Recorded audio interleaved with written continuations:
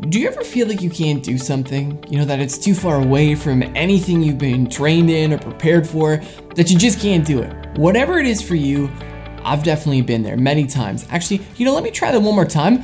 I've been there many times in one week, even many times in one day. Times where I felt like I am so far at the end of my rope that I just don't know where to turn.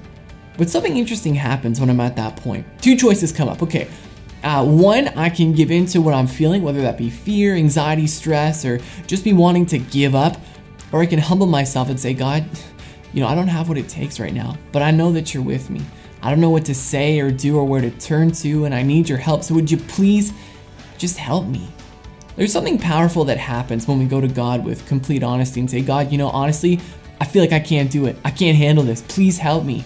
Recently, I read the book of Psalms in the Bible, and I don't know about you, but I found it kind of hard to read at first. I'm not really a poetry guy, but I felt that God wanted me to read it, and as I started, he showed me how to read Psalms, not as songs or as poems, but he showed me to read it almost as King David's personal diary, like an insight into his thought processes. Well, in Psalm 121, it says, I lift my eyes to the hills. Where does my help come from? My help comes from the Lord who made heaven and earth.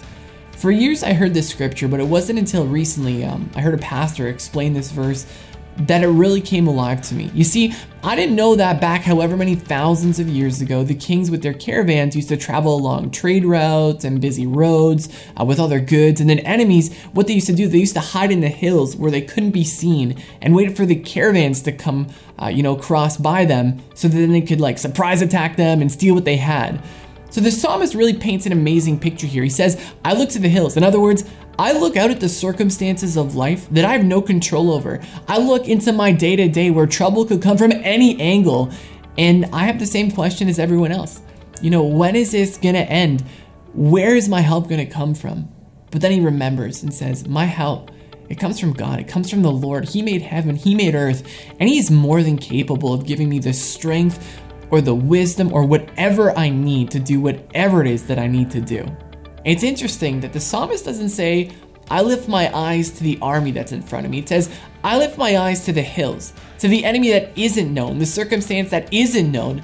I don't know about you, but the hardest things that I have had to overcome were the things that caught me off guard, because I can't prepare for them. The attacks that seem to come out of nowhere, the circumstances that can take a great day at school, a great day at work, great day at home, and suddenly turn it into, chaos or struggle.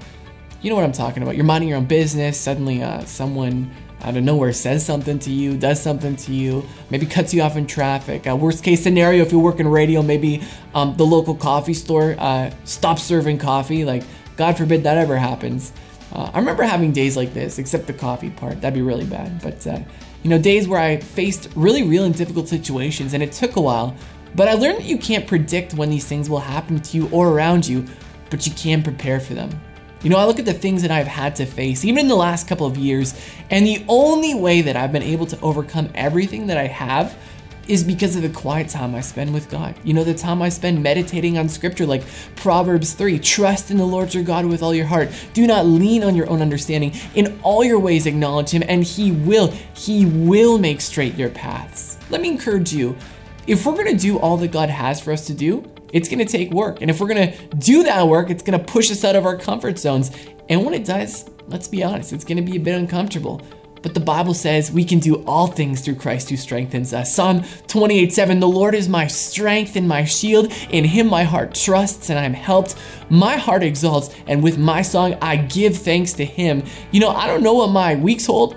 I don't know even what next week's gonna hold. I don't know what next month or next year is gonna look like for me, and neither do you. But God does. So let me encourage you, draw on God for your strength. I promise you, he won't let you down.